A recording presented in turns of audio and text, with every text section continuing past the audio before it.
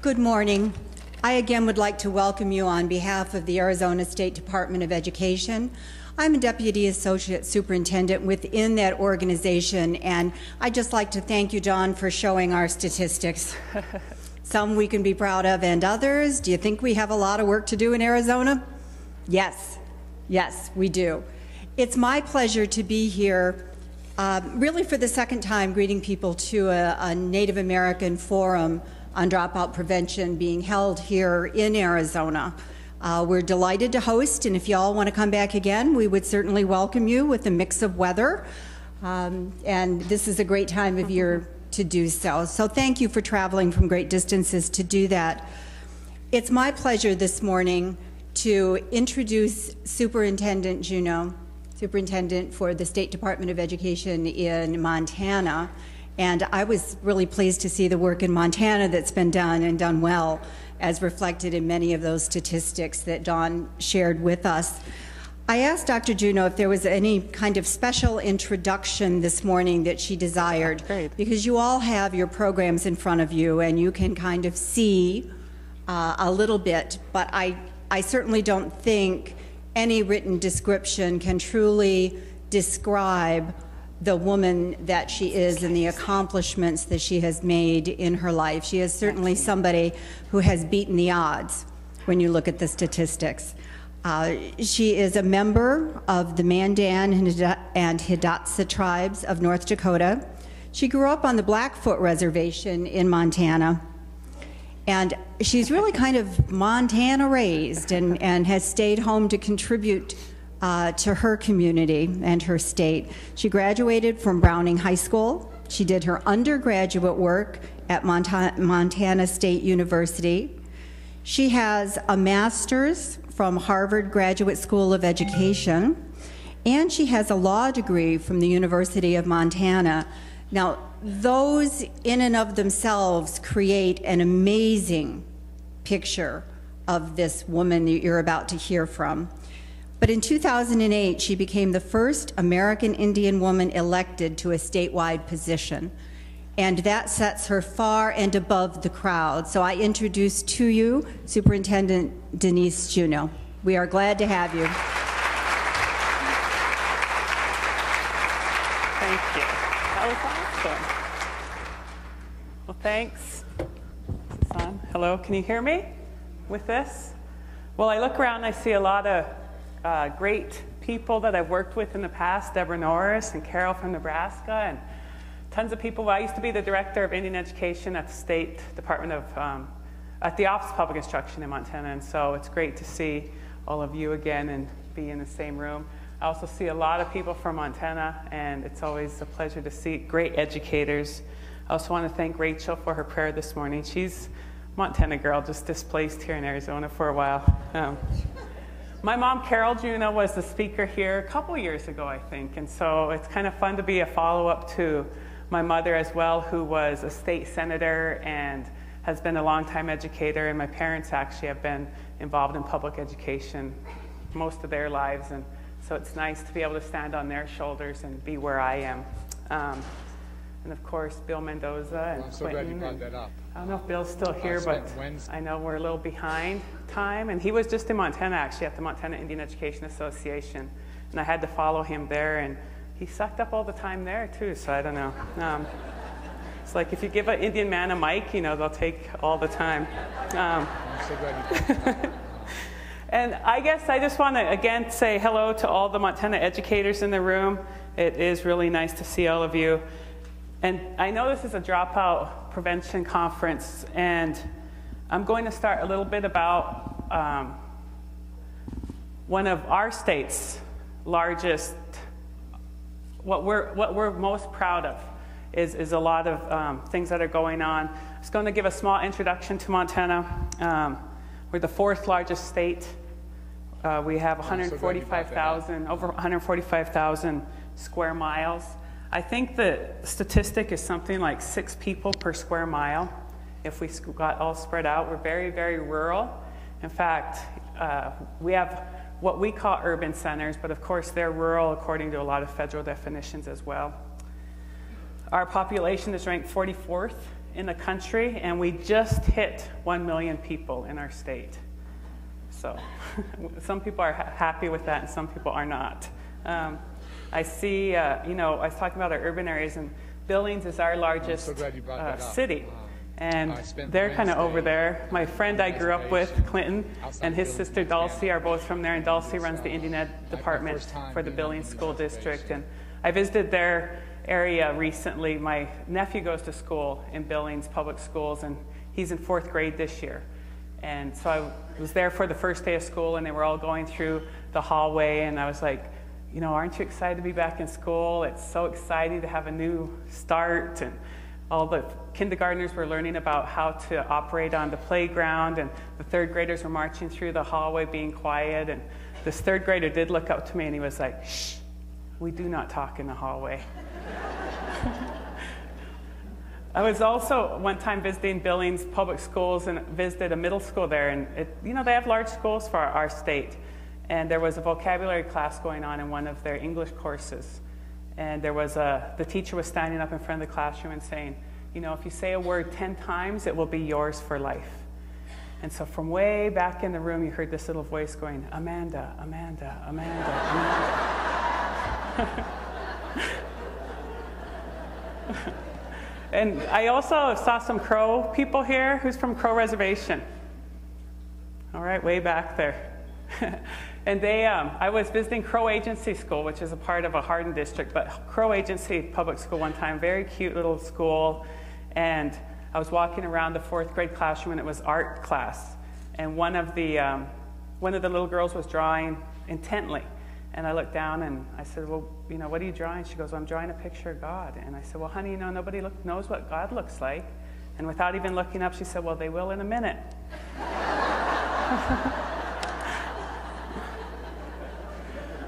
And when we look at our state, we can see a lot of, you know, we have 7 reservations in our state. We have 1 state-recognized tribe, and these are those locations. And when we look across the state and we see our academic achievement, we look at our data, we know that there are areas of challenge. Our state actually does very well generally. We perform in the top 5 on national assessments in English, math, and science. We can always count on our teachers doing a great job, and you know, we look at educational outcomes, and Montana is always a high performer. However, we do have areas of challenge, and when we see those, we really do take those challenges head on. When we look across our state and we look at academic achievement, like many of your states, there would be a gap between American Indian students and white students. And when we dig down deeper and we look at where the struggling schools are, most of them are on our Indian reservations. And once we identify that, we can say, well, what are the components and what are the factors that are going on? And you know, these are areas of, we found 4 factors of poverty: deep, generational, concentrated, and isolated.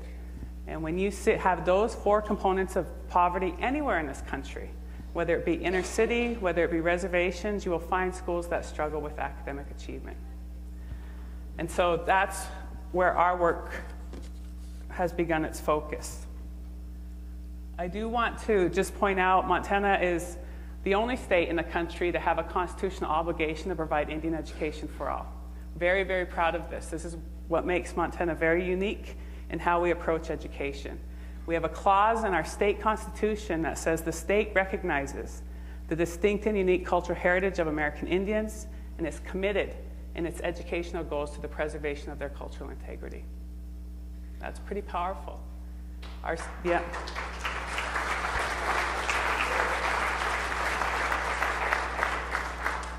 state rewrote its constitution in 1972. There were 100 delegates that came from across the state to rewrite it.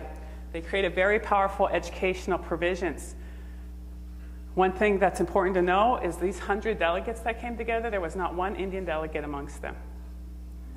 But Indian people came to the Constitutional Convention and advocated that their history and their voice be included in our legal document that binds us as citizens of our state.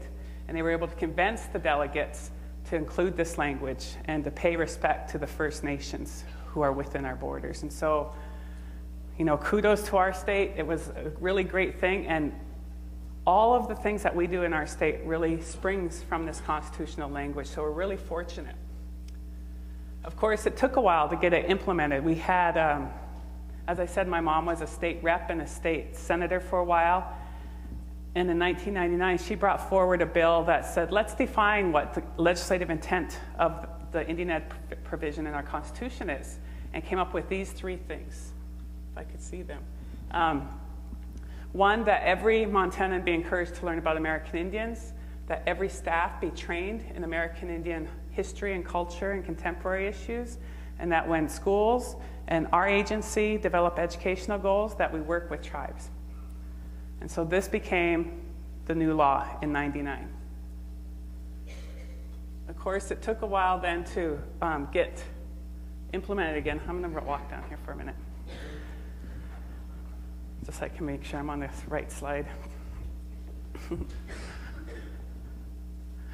And then there was a lawsuit in 2004 because we didn't have money to do the work that we need to do to make sure that schools got implemented, the curriculum, to make sure our state was able to provide resources. And the strongest piece of that lawsuit was actually the Indian education provision. The state came back and said, or the court, our Supreme Court came back and said the state has shown zero commitment to implementing the Indian education provision. Zero. And that in order to have a quality education, that they needed to make sure that Indian education for all was being incorporated across all content areas in every classroom for every student in our state. And so the legislature came back and met, and they developed a definition of a quality education. And it's a big laundry list of everything that schools need to be able to prove that they're doing. But within that laundry list is Indian education for all. So now for any state, any school in our state to be saying they are offering a quality education, their content must be integrated with Indian education for all. Their staff must be trained in how to provide that content, and every student needs to be learning about the true, accurate, valid, authentic history of American Indians in this country and in our state, and the contemporary issues that are going on. And so it's really fantastic when we see, I always talk about our great hope is for those kindergartners who are entering our system, that it's too late for a lot of adults to learn how to deal with one another as human beings, and instead of seeing prejudice and stereotypes and racism that goes on. But the true hope lies with those kindergartners and what they learn as they go along throughout the K-12 system when they graduate from high school and become our state, local, tribal, and national leaders. The types of knowledge they're going to have, the issues of sovereignty, the issues of dealing with jurisdiction, having a knowledge of treaty rights, and that's what forms the basis of this country, and that those are still valid legal documents, is going to be phenomenal. And that's what's going to change the structure of our state and the structure of this country. And so that is we're most proud of Indian education for all in our state, and we've been able to do great things. I was just at the Montana Indian Association where we honored our governor, where he's been pushing this idea as well. And the state has provided since 2005, $58 million to the state and to schools to implement Indian Ed for all. So it's pretty significant. So I just wanted to start with that. We are the only state in the country to actually integrate Indian Ed for all into our content standards and the new Common Core standards that all the states have adopted. And so when teachers are starting to implement Common Core in their classrooms, Indian education for all is a part of that. And here's just a couple examples. So this is, I think, out of math. And just even including the words, including American Indian demographics, that be a part of the learning. And in, I think that's English language arts, is that what it is? And then when they give the laundry list of examples, that could be putting American Indian policies, constitutions on the same par as the Federalist Papers and the US Constitution is pretty significant. And so that's what I'm saying, the type of learning the knowledge that students will have when they graduate is pretty good stuff. And this is just a couple quotes. We've been doing it in full force just a few years, but this is from a white teacher in Big Fork, Montana, talking about the importance of Indian Ed for All to his classroom and the type of meaning it's had for him and his probably 98% non-Indian population sitting in his classroom. And then this is from an American Indian student, and just the meaning that it's had for him as well, and the type of relevancy that it can provide for Indian students in the classroom.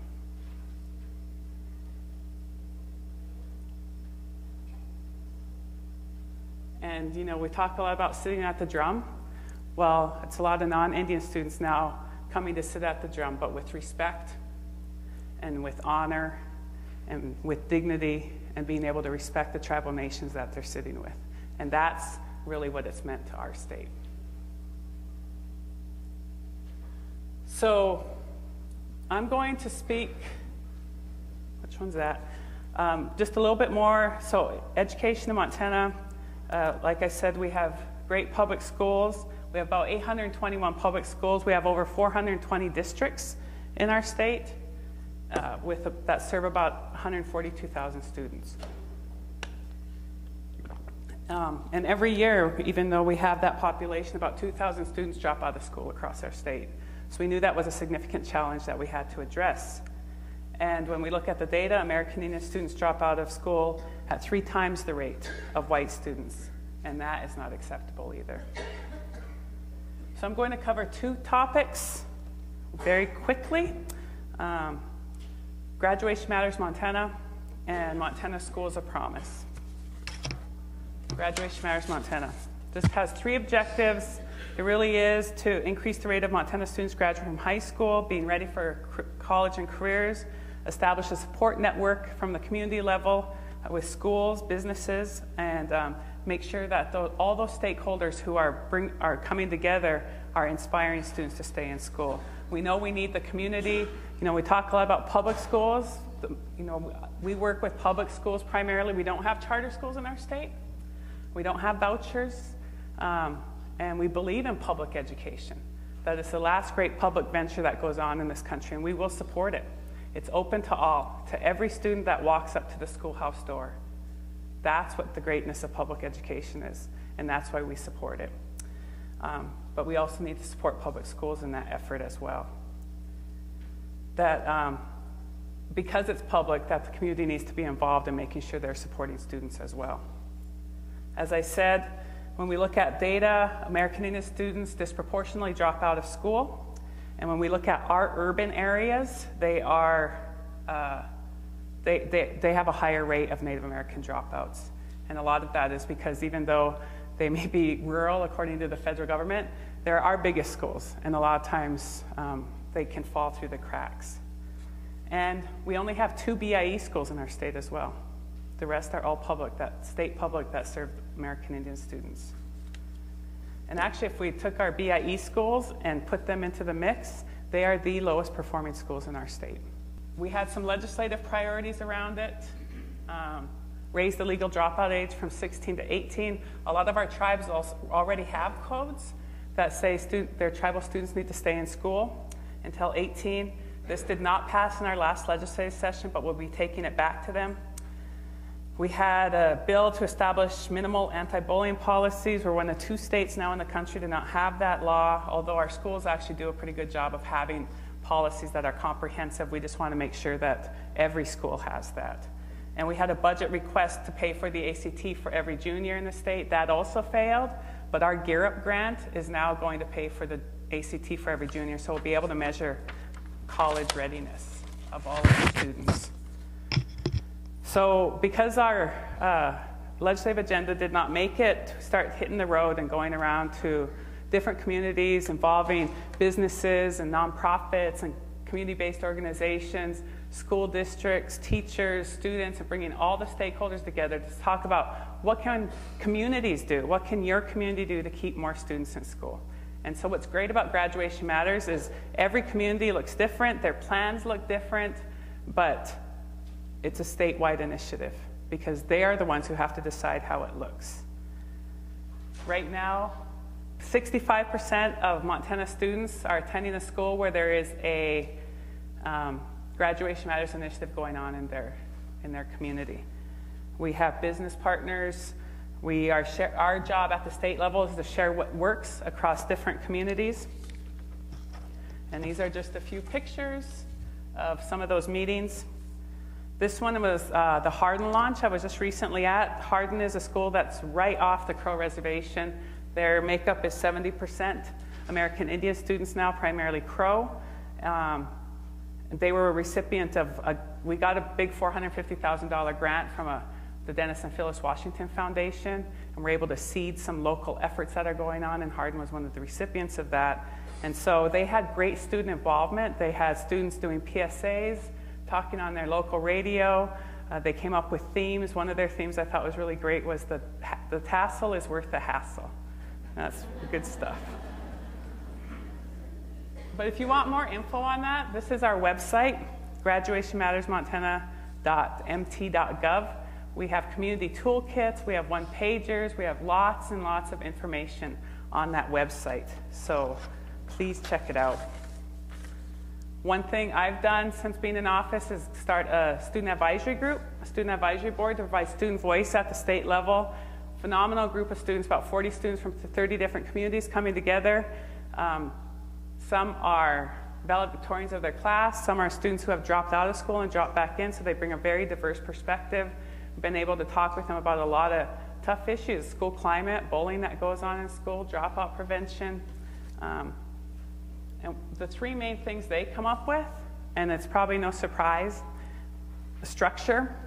They want structure in their school. They want to know the rules, they want to be clear about the rules, and they want those rules applied fairly and equally. Relevance, again, going back to Indian Ed for All, they want learning that relates to their lives and who they are, and they want support. And I know all the research goes back to support of having one caring adult care about them and support them through school. And so that's pretty significant. As like, if that's all it is to keep students in school, one caring adult, we should be able to figure that out.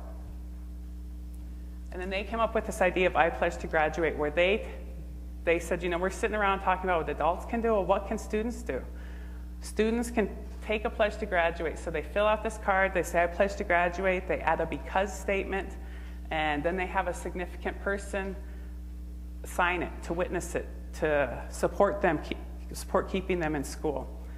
This actually was an idea that came from the Student Advisory Board. We have over 2,500 students across our state who have taken the pledge. We have an online pledge site for them, and then every month we do a monthly drawing, so for iPod or gas cards or something that they can do. And we just did a pledge at the Montana Indian Ed Association where all the students who attended the conference pledged to graduate. Dulce over their Billings School District actually at the beginning of the year had the very first pledge event, and they did it with their American Indian students when they were there for their pre-session going for the freshmen learning about the high school. And I'm just going to run through these really fast as well. Montana Schools of Promise. When I first got elected, we looked across the state and again at data and saw where some of the schools were struggling.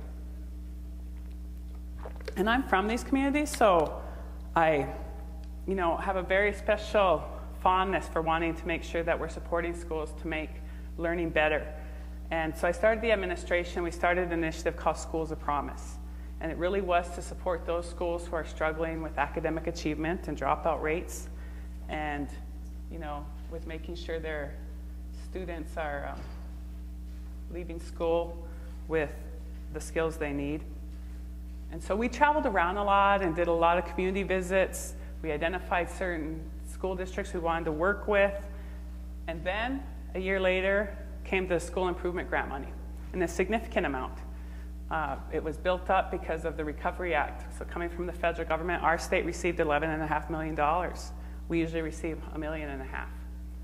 And usually the way it works is the school improvement grant money comes in, we identify the schools that we have to under the federal guidelines, and we say, write us a grant, here's your money, good luck with your reform. But because it was such a significant amount of money, we said, let's approach this differently, and let's identify the school districts, and let's offer them an opportunity to enter into partnership with us. Unprecedented for Montana. So we have a very unique model that has come out of this. And it really is about collaboration to build capacity and support. These were the schools. This is how they got in, was by, we had to run all the state test scores, the proficiency rates, and these schools were very low performing. And we knew that when we looked at this data, we had to increase literacy so we could build the future of Indian country. And in order to build communities, you need to have literate community members. All schools on reservations. And that was pretty tough to take. And I know it was really tough for those communities as well who got identified. These were their graduation rates. 4 years on time is how the federal government defines it, the AYP rate. And then when we traveled around, you know, we always have to remember that behind every data point is a child. And that's what our work really focuses on, is making sure that we're seeing these faces, and it's not just about numbers, but it's about the kids and those communities, and that's really how we want to approach it, is making sure it's as student-centered as possible, and that we keep focused on these faces. When we looked at the schools, you know, I talked about the 4 factors of deep generational isolated and concentrated poverty. And so we looked at what are some of the factors that we need to consider in our approach, and these were some of the things that we came up with. And then we found this model out of Boston, out of Mass Insight, around high-performing, high-poverty schools. 3 elements of readiness: readiness to teach, readiness to learn, readiness to act. And state agencies, state education agencies, usually spend about 90% of our energy on readiness to teach.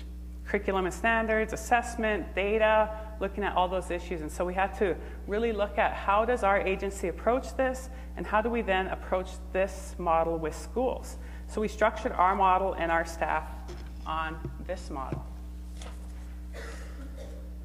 We had a unique population that we had to address.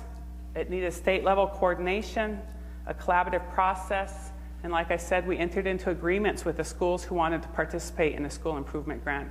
We were able to get approved where the money just didn't flow out to schools. They had to enter into this partnership agreement with us.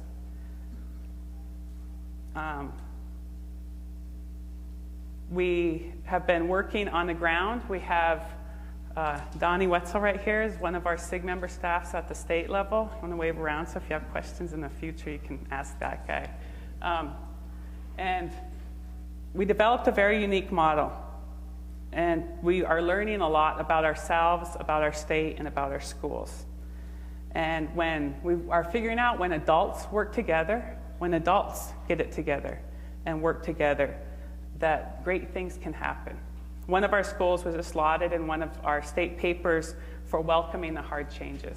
And there was a school board member quoted in it that said, "I saw it coming. Thank God it came. It was a relief to know our children are going to get caught up and won't fall behind." And that was speaking about the partnership that we have with them. This was the model we created. It looks sort of like a lot, but it's not really. And we have, these are all state level people who are working on the ground with these schools. We have a community liaison who works with communication between the school and community-based organizations and tribes. We have a school board coach who works with school boards on governance issues and keeping their eyes focused on academic achievement, financial issues, and all the things that they need to govern around. We have a transformation leader working with the leadership in the school, and we have instructional coaches working with teachers. And so it's a full court press on school improvement. You know, I went around, we spent lots of time in these schools, and I travel to these schools all the time. And a lot of hard work and focus at the state level and local level, just because it's important to show support for the work they're doing. So we visited with tribal councils, tribal education departments, some of the Head Starts. I like that little Head Start picture. That guy's kind of mad in the back there. Did not want his picture taken. We held community meetings, and these communities are very small, and hundreds of people turned out. And we were truthful about their data, and we said, here's your data. You've been identified as one of the lowest performing schools in the state. And we had hard discussions with them. We visited tribal colleges. And we've learned a lot of lessons through our Schools of Promise initiative, that there can be no fly-by-night services. You know, our state's so rural, we don't get SES providers clamoring in our state. And so a lot of this work is done between our staff and the staff on the ground. We've had the staff in our three schools we're now with over 100 home visits. And home visits where teachers go to their students' homes not to say your student needs to get better and not to talk about school at all. They just sit down with the parent and say, tell me your hopes and dreams for your child. And that's how they start the conversation. There are wellness programs up on the Fort Peck Reservation where there are student nurses in the school now providing on-site physical health issues. We've learned that our agency can be nimble and we can be flexible when we need to. We know that community stakeholders and tribal ed departments are key contacts for our local staff. In fact, some of our tribal ed departments use their email distribution service to help us communicate out to their tribal members. We have tribal college honor students mentoring high school students. We have tribal college students offering after-school film classes. And we know now that everything has to come together. Every adult has to work together, and stakeholders have to own it. You know, when we started this initiative, I traveled out to those communities and tell them, you know, I understand these issues, but I get to go home to Helena tonight. That's what I get to do. And go to my townhouse, watch TV, and you are the ones who have to take care of your children on the ground. You are the ones who have to come together and work as a community to make sure your students are learning and that your communities get better. We are now looking for ways to solidify this model and the lessons learned so that when there's a change in leadership at the school level, as so often happens, that does not mean a change in direction. And we need to equip local community leaders to expect new school leaders to continue the work. And the great news is, after year one, every one of our school improvement grant schools saw increases in their math, reading, and science scores. And I'm not just talking a mere improvement, I'm talking significant change. That top line is the state trajectory, so an improvement of maybe 1%. And those schools on the bottom are our SIG schools. And the amount of double-digit increases in what was going on. And then this is math, also very significant math increases. And so then I get to go back to the community and the school boards and communicate this good news. And they had big community celebrations, and the tribe helped them with their feeds and brought things together, and those communities celebrated that they are focused on academic achievement. One of our schools made AYP for the first time in 10 years. Huge growth. Their graduation rates, most of them increased over time. In fact, Fraser is at the school on our Fort Peck Reservation who saw the most significant growth. They are now have the highest graduation rate on the entire Fort Peck Reservation of all the schools. In 1 year, we had a community meeting there recently, and the tribal health director was there, and he said, you know, I thought it would take a generation for change to occur. He said, but when we see promising things like this go on, that we know it's possible. We've received national, regional, and local attention. You know, the Atlantic wrote about Pryor schools and the type of violence that goes on in that community, but how there's hope at the end of the road, and that hope comes through education. We had the U.S. Department of Education come in and do an audit of our school improvement grant. We are the only state in the country to have 0 findings, that they thought we were a model for the country as far as rural and reservation schools. So we are building a national model for improving high poverty, low performing schools in rural areas and primarily on Indian reservations. We're proud, I'm very, very proud of the work that our staff does and the incredible dedication of local teachers, families, and students. And you know, when I first entered office, we had a visit from Secretary Duncan. I was going to show a video, but we won't get to it. But what he says in this video is, he talks about, so I got to go to Lame Deer, which is on the Northern Cheyenne Reservation. Frank's here. He's the, one of the principals at the high school there and one of our SIG schools. And so he went out there with the Secretary of Housing as well, and so they were visiting and tell this story about, it's really rural. And so they pull up and we're waiting for him out there. There's this big metal teepee in this outside town called Busby. And they pulled up in their black SUVs, come screeching into the gravel, and jumped out.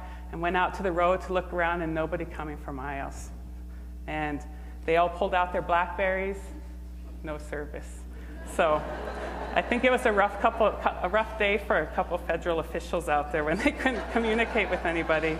But he came back and he went to this press club event. He was talking about his visit, and it was the first time he'd ever visited an Indian reservation. But he talked about how the students that he met there were just as brilliant and just as talented and just as capable as any student he meets from across this country. I was there at the meeting when he had this meeting with community members, and students were there, and there was a student there named Teton Magpie. And talk about speaking truth to power. This kid gets up and says, you know, Mr. Secretary, all I want is for me to come to school and be challenged and be supported, and to know that when I graduate, I'm going to be prepared. That was it. And Secretary Duncan said it's not the students, it's just that the systems around them are failing. And then he closes by saying he will have personally failed if our schools on these reservations do not improve and students do not find success.